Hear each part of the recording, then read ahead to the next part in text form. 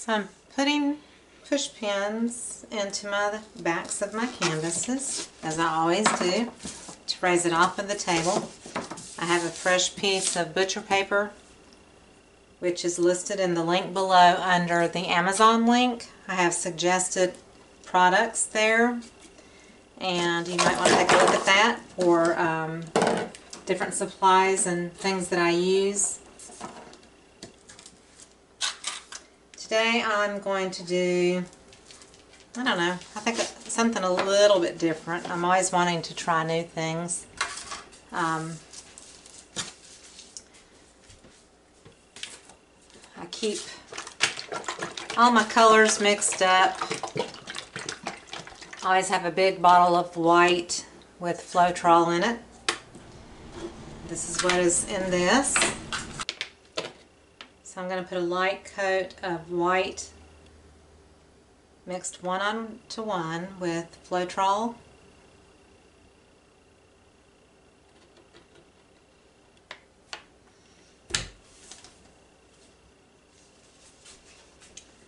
And in the United States it's Floetrol Latex based, and there's also Oatrol, which is also a type of Floetrol that is in Europe. If you're not in the United States, you can order it online at Amazon. In the United States, you can find it Floetrol at Lowe's and Home Depot and places like that that are, you know, typical large hardware paint stores all in one. And I'm going to let you watch the whole process today, and you can fast forward through the areas that you don't want to watch.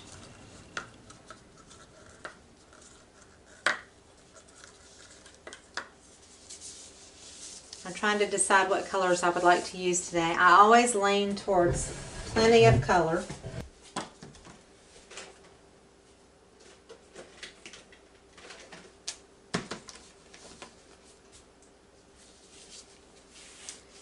So today I'm going to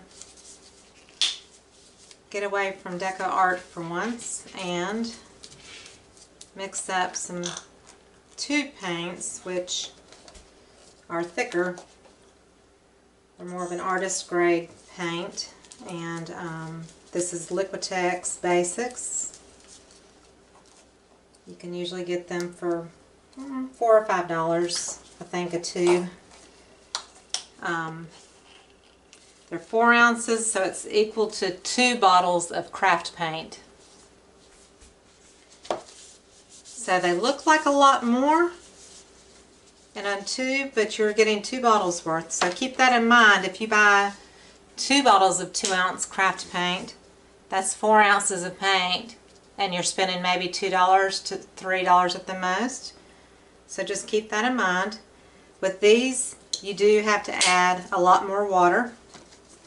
So that's Deep Violet. I'm going to use, this is Cadmium Red Deep, another Liquitex Basics.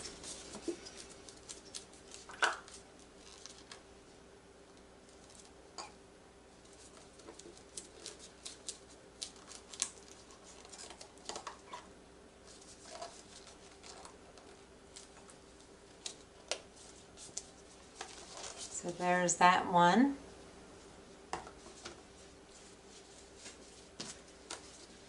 Let's see. I'm going to do this one. It is called Purple, and it's a lighter. It's not a deep purple, it's a light purple.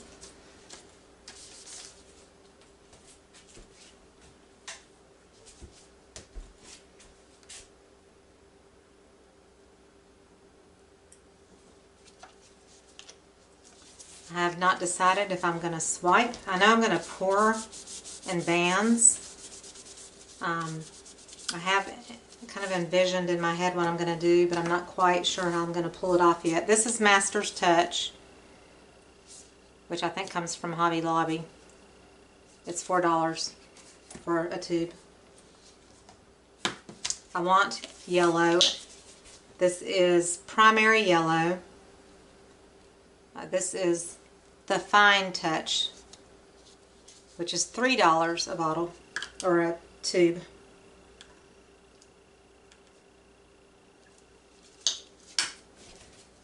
I want an orange. This is Liquitex Basics. $5 from Hobby Lobby. There's the price tag.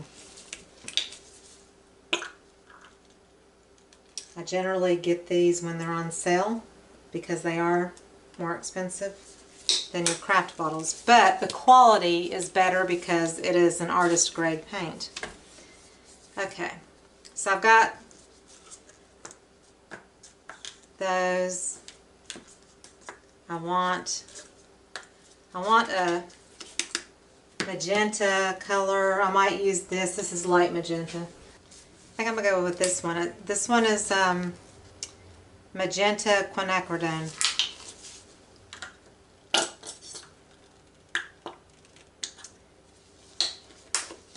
I'm going to squeeze, and that's Liquitex Basics. I'm going to squeeze a little bit of this light magenta in with that. Okay, so there's my colors.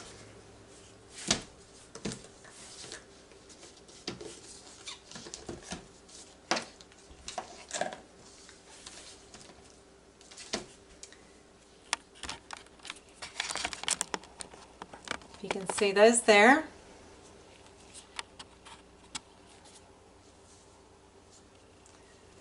Also going to zoom in just a little bit.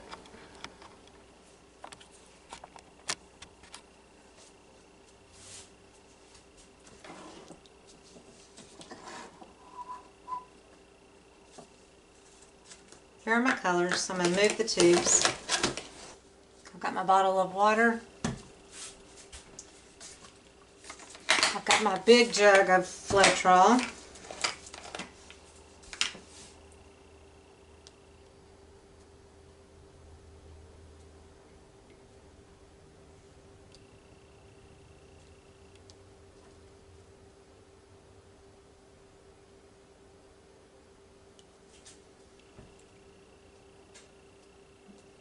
And some of these I have, you know, some I have more of than others.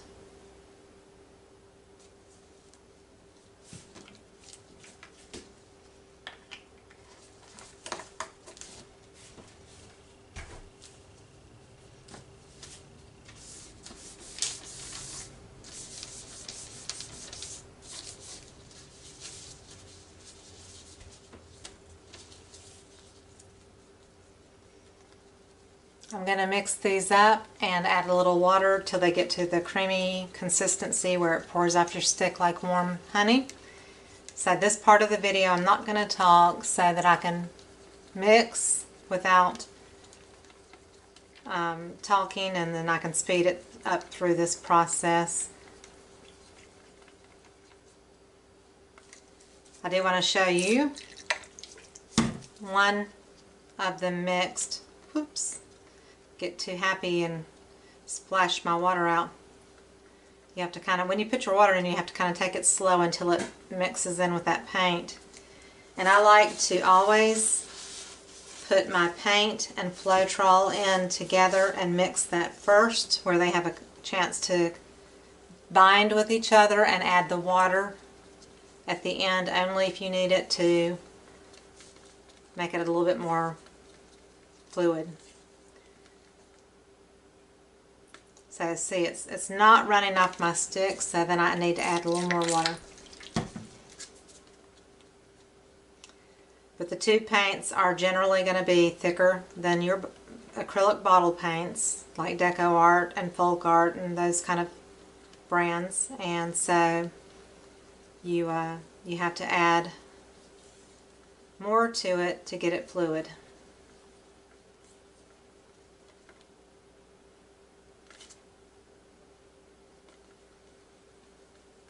And that's pretty good right there. So the rest of the video I am going to speed up, but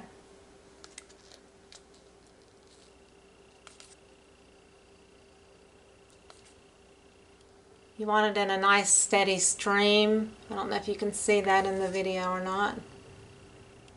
where it pours off your stick in a nice steady stream. So I'm going to speed up the rest.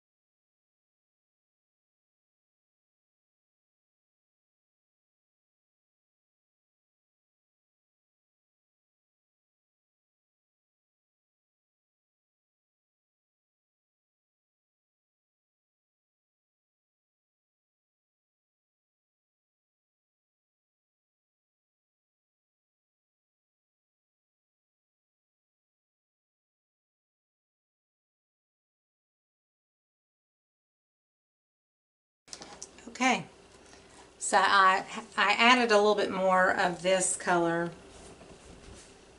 which was the deep violet, because I love that color and I wanted to have plenty of it just in case.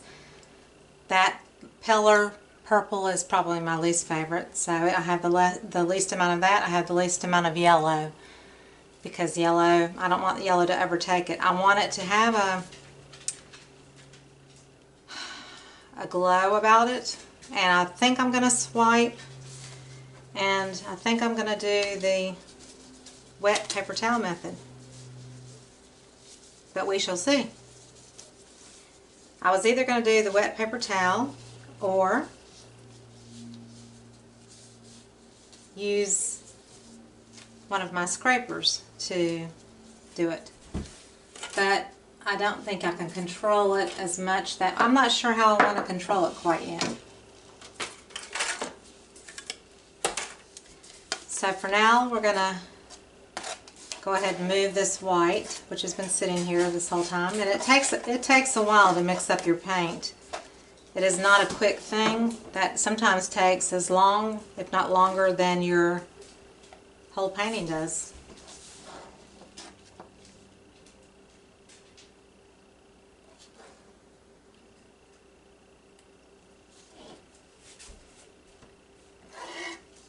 So I just basically want a wet layer of white paint. This has no silicone in it. I just want my paint to be able to, I kind of like to have some white negative space on the sides, but I'm not sure how that will work out. I have a tendency to want to cover my canvas sometimes with color, but I would kind of like to leave some negative space. Okay.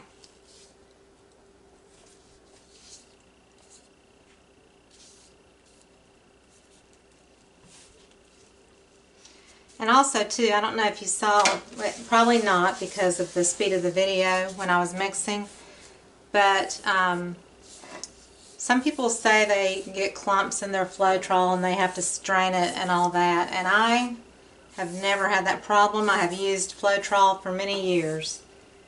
I was a decorative artist and I used it in place of glazing medium, and I put it in my wall paint and used it as a glaze. And I have clumps sometimes. If you're stirring and you lift your stick up and there's like a strand of Floetrol, that is usually the problem I have, and I'll just take it out of my paint. But I don't usually have clumps or, you know, little lumps of Floetrol or anything like that. It's usually in a strand where you can pull it out with your stick when you're mixing the color. I think I'm going to go this way with it for a side-by-side kind of thing. And I'm going to start with my yellow. And typically I use squeeze bottles. I'm known to use the squeeze bottles, and I didn't want to use squeeze bottles this time because I wanted kind of the not so perfect line of color.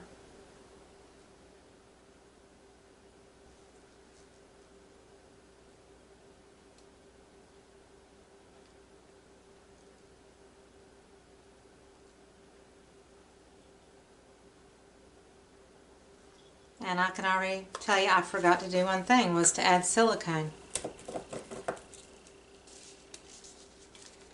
So no silicone in the yellow. I'm going to add, let's see, these cups are 4 ounces. So I'm going to add 3 or 4 drops to each cup.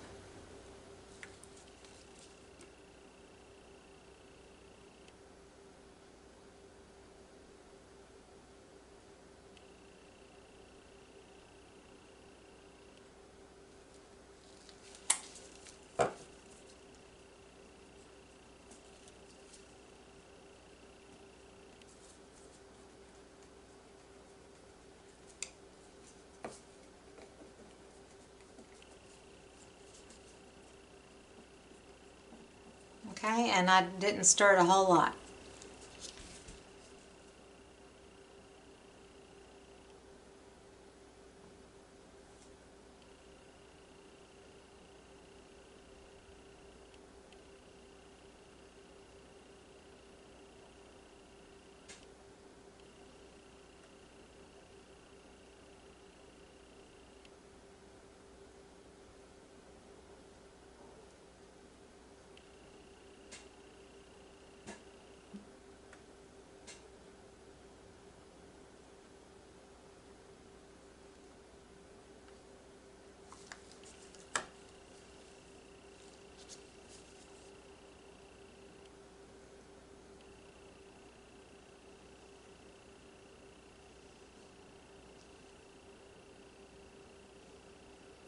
This is a pretty deep red.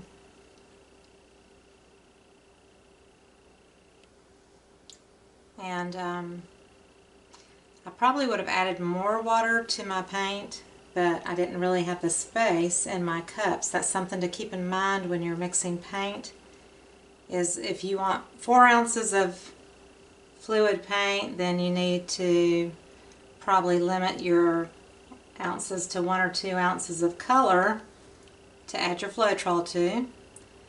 And then you're going to add, you know, maybe 20% of water or something like that, but it gets to the point where it's so full at the top of the cup that you can't stir it real well. So like I said, I probably wanted my colors a little bit wet, more wet, but I kind of ran out of room to add water without making the cup overflow.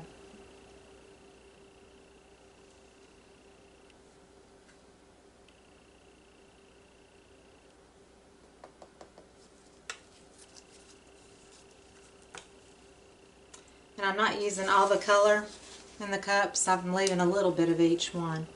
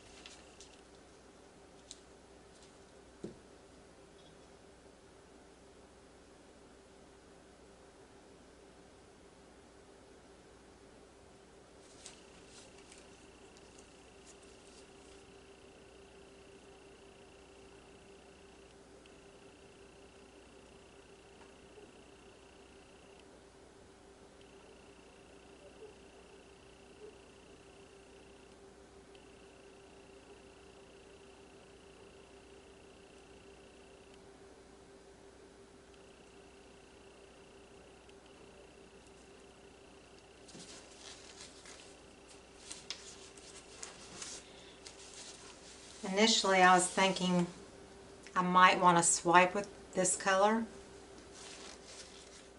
because I think it would look good over all these colors, but I'm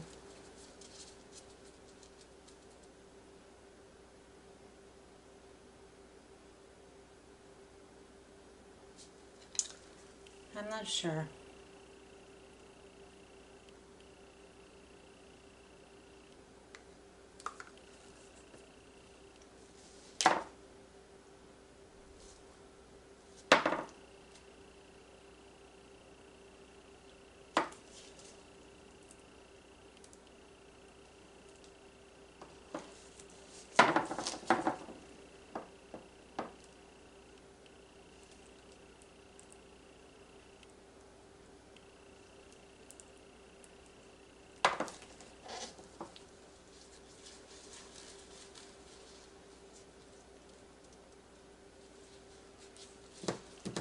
I'm trying to decide what to do.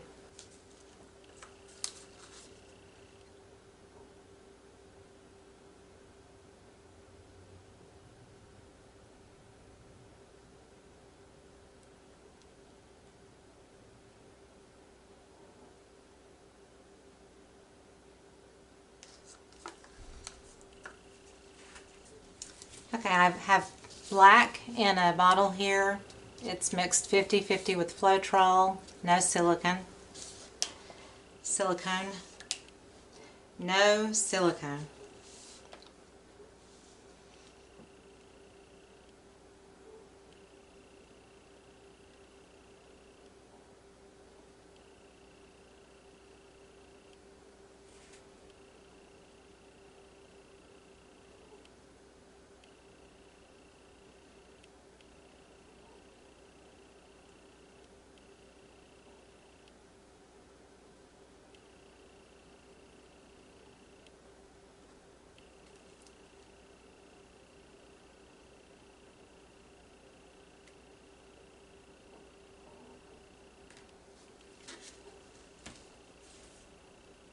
These are 12 by 16 canvases.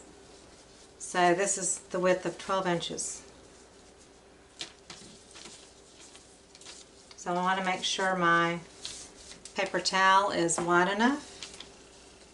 It is. So I'm going to lay it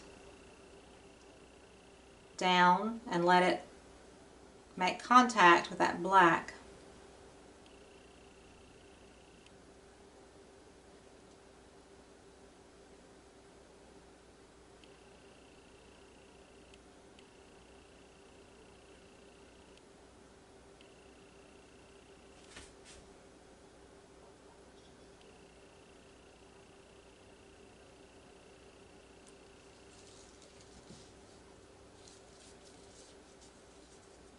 That stayed pretty even, so I'm going to do the same thing. Lay it down in that layer of black and let it rest. And then drag.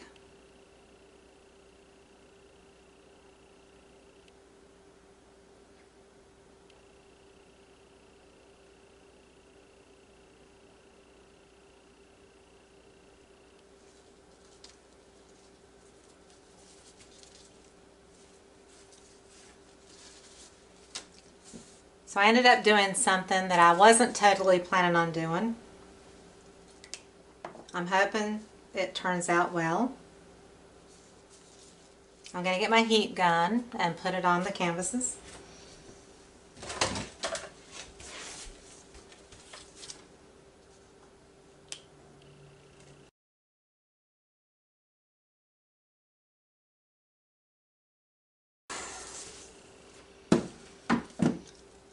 So it's interesting that I had white underneath everything, and so here where I had the purple, the weight actually drug, and maybe I didn't put enough black, but it drug the white from the underneath into it with the black, which is fine.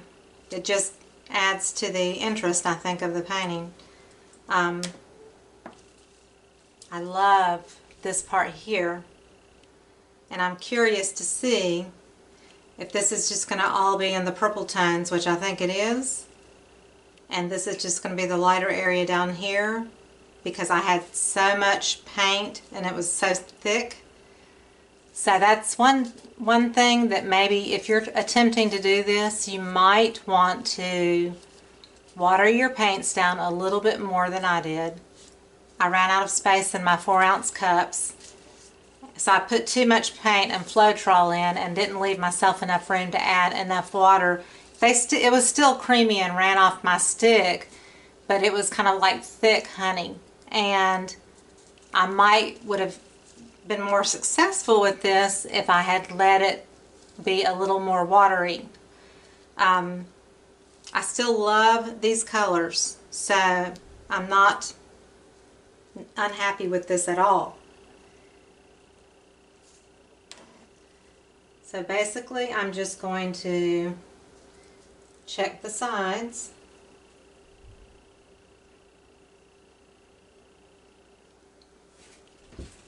To make sure there's paint.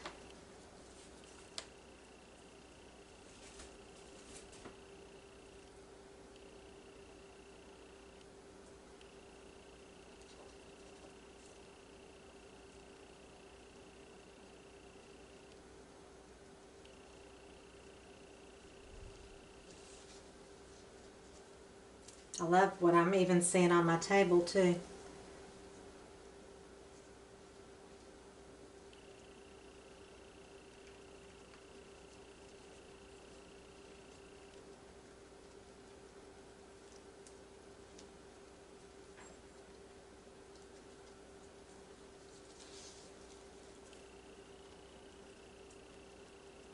So whenever you're touching up your sides, you want to try to get the paint that looks the most like where there's wet, open spots that need color.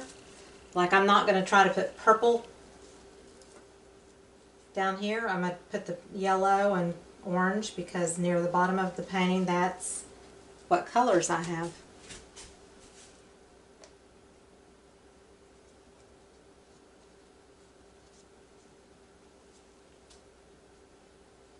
This is so beautiful down here.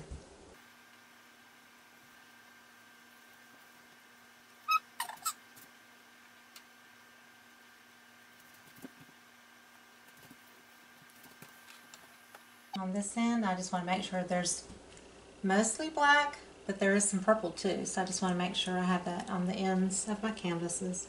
So pretty much everything is covered.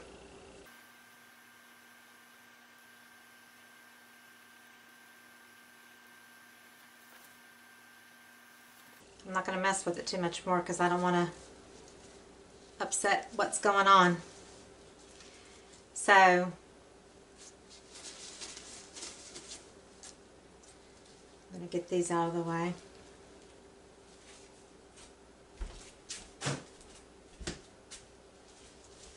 It's also given me an idea for something else I want to try now. But I love this down here. I want to somehow create that again. So if you liked it, give me a thumbs up and please subscribe to my channel. And I can tell there's going to be more that's popping up as this dries, because like this has changed already so much, and I think this will too. So if I'm getting more of the purple stuff, that's going to be really cool. I just wish it had more of this going on up here. But and I may even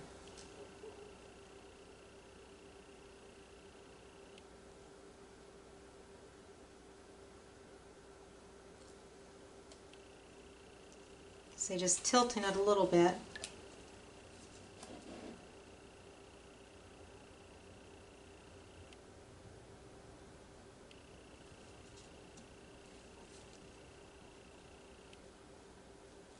Stretches the cells too.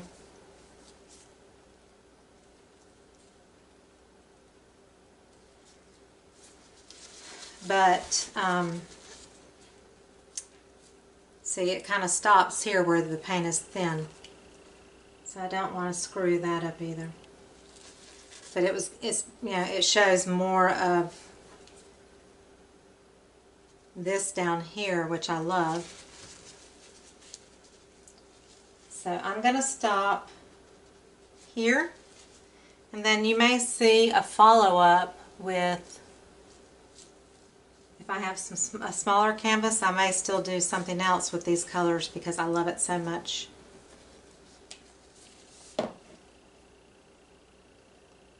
So here's the first one.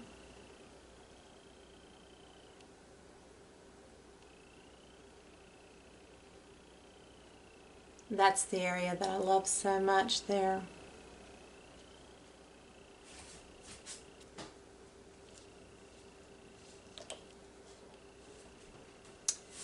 Here is the second one.